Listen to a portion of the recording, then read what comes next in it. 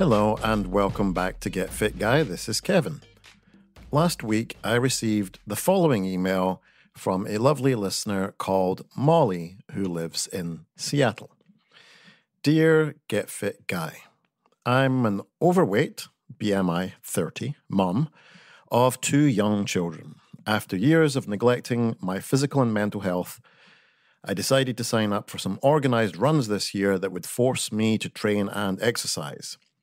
I followed a running plan and successfully completed a 5K in January, a 10K in March, a half marathon in June, another 10K in August.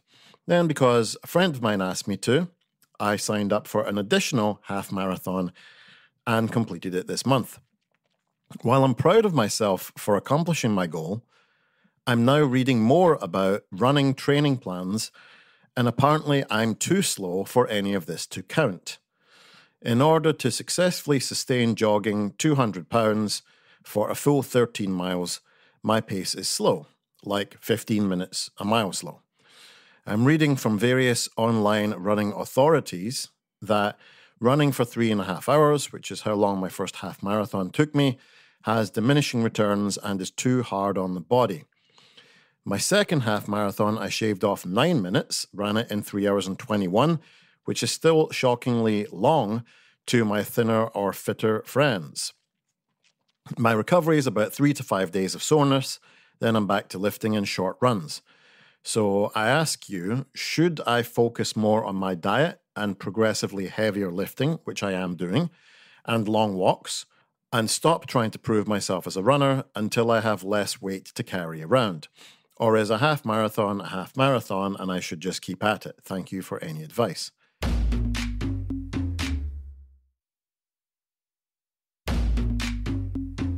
Well, hi Molly, thank you for the email. I've had to sit down and think about this.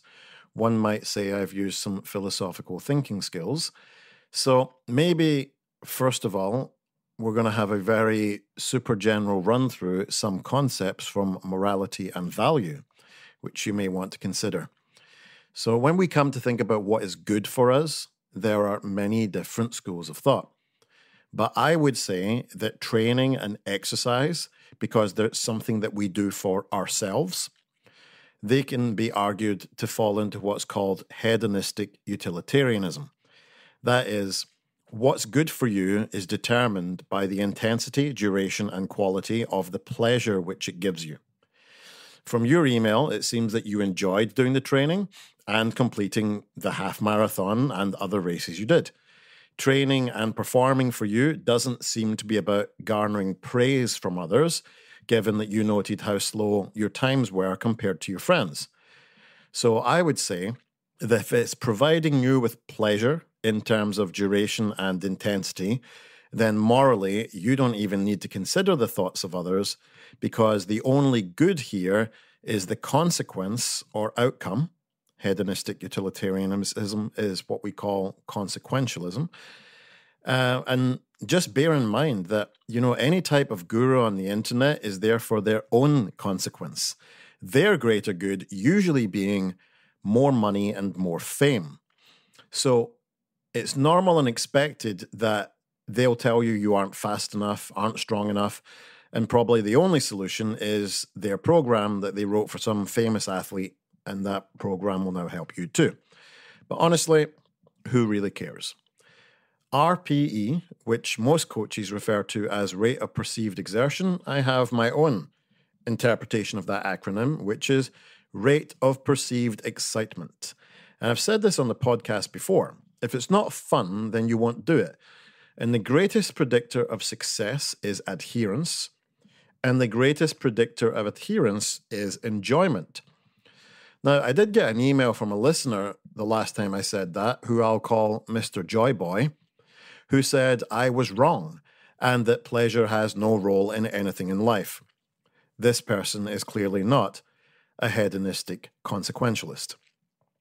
That being said, I would say to you, we do have a lot of data regarding male and female differences when doing impact training in sports, such as running, as well as the role that body weight plays.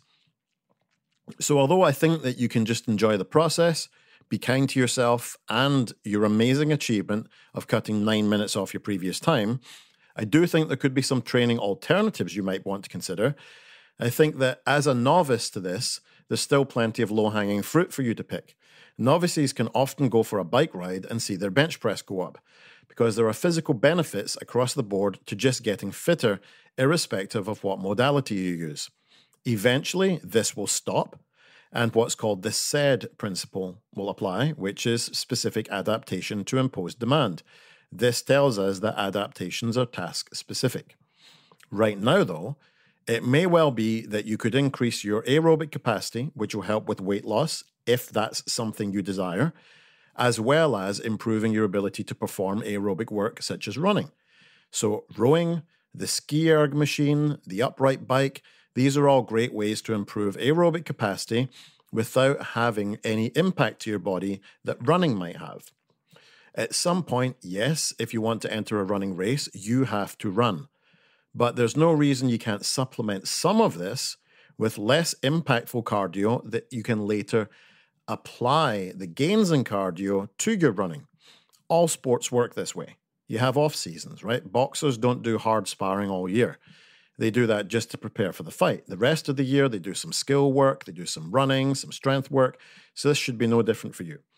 So maybe planning races out so that you have a race season might work for you.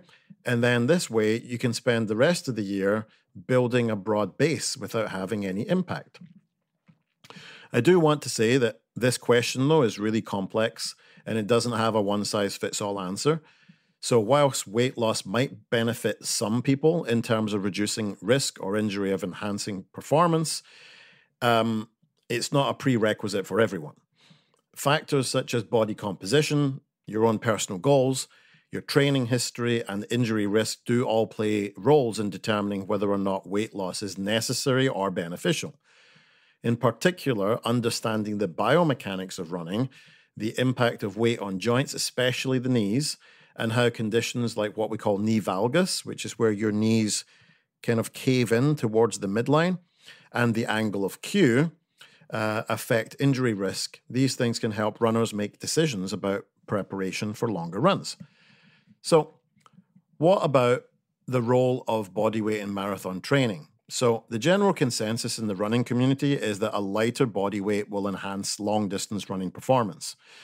In distance running, lower body weight translates to less energy expenditure and usually improved endurance.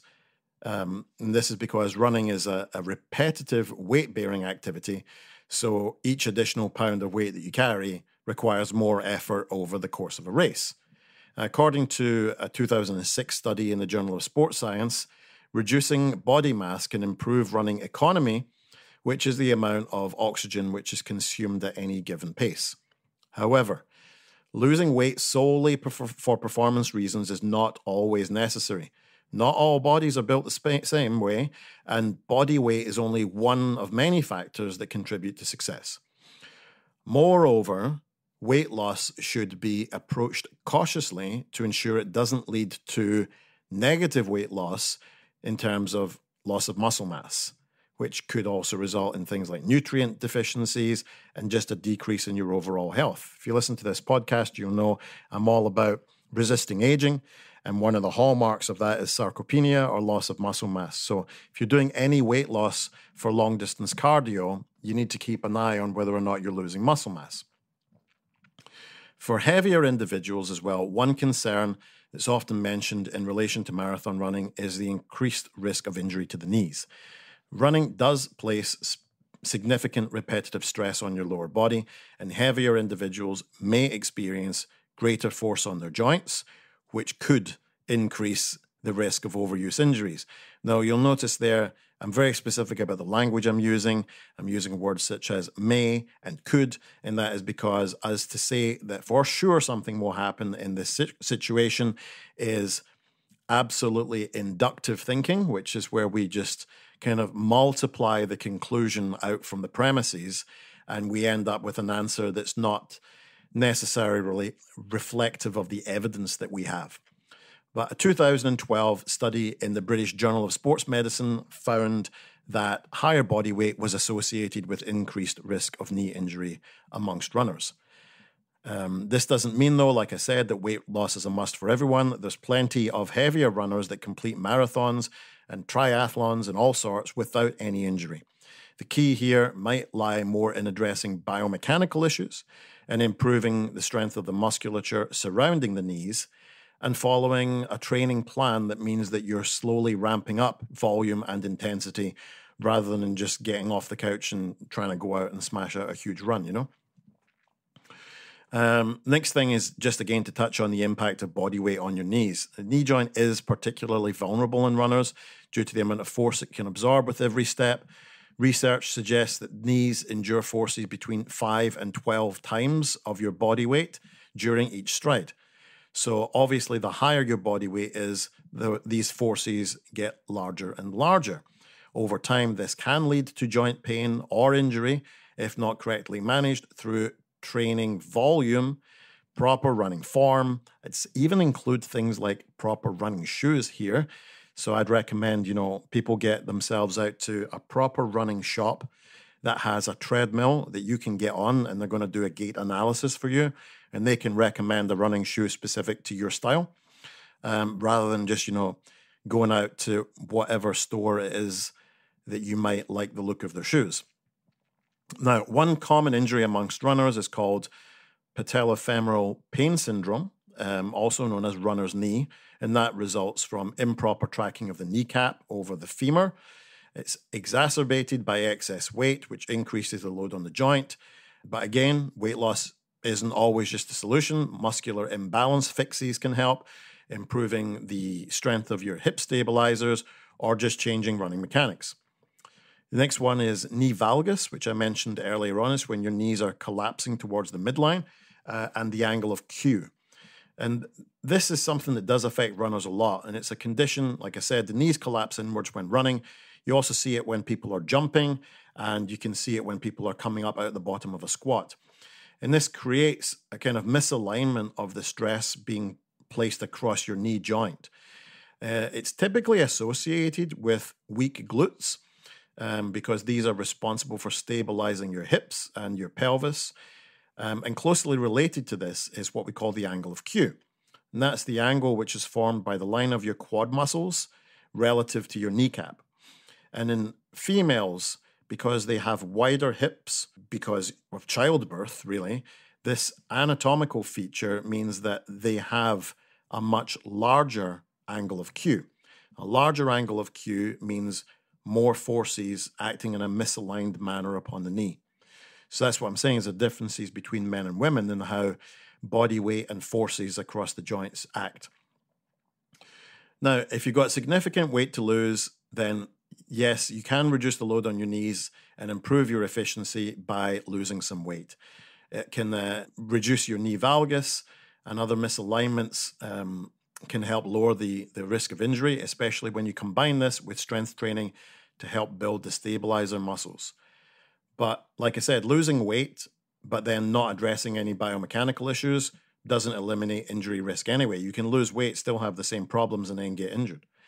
So, pros of weight loss: reduce joint stress, as discussed. Reducing body weight will help decrease impact on joints, especially the knees.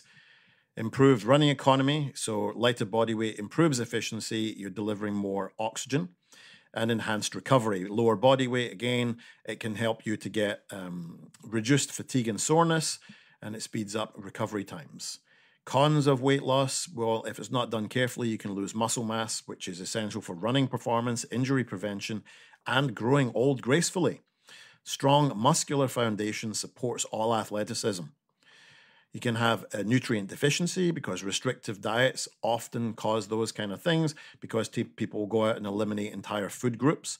You need to make sure you're maintaining a well-balanced diet. And also just mental stress, because pressure to lose weight and constantly getting on a weighing scale detracts from the enjoyment, right? It's not fun. And it increases the risk that you'll just burn out from it because you're not enjoying yourself anymore. If you're going to commit to a sporting endeavor, you need a high degree of mental focus. And this kind of thing can distract from that. So instead of focusing solely on weight loss, prioritize health, strength, and just make sure that your performance is improving a little bit every single time. Runners of all sizes succeed at marathons and other sports. Weight loss should not be viewed as a necessity for any type of training. So, yeah, there you have it. I don't think that losing weight before training for a marathon is a strict requirement.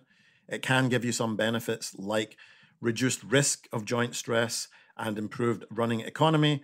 I also think sport, though, should be accessible to all, and saying otherwise is tantamount to body shaming. For heavier individuals or those prone to joint issues, shedding a few pounds might help lower injury risk, but should not be pursued at the expense of muscular strength, nutrition, or your mental well-being. More important factors such as knee valgus, angle of Q, and your biomechanical efficiency should be addressed regardless of your body weight. A runner's success in marathon and other trainings is not determined by the number on the scale, but commitment to consistent training, injury prevention, and having a holistic approach to health and performance. Whether or not weight loss is part of your marathon preparation, long-term health and fitness will set you up for success. If you have any questions, just want to say hi, you know what to do. Email me, getfitguy@quickanddirtytips.com. Get Fit Guy is a Quick and Dirty Tips podcast. Thank you to Morgan Christensen, Holly Hutchins, Brandon Getchis, Davina Tomlin, and me, Kevin Dunn. If you have a question, 510-353-3104 or email getfitguy@quickanddirtytips.com. More information, visit quickanddirtytips.com or check out the show notes in the podcast app.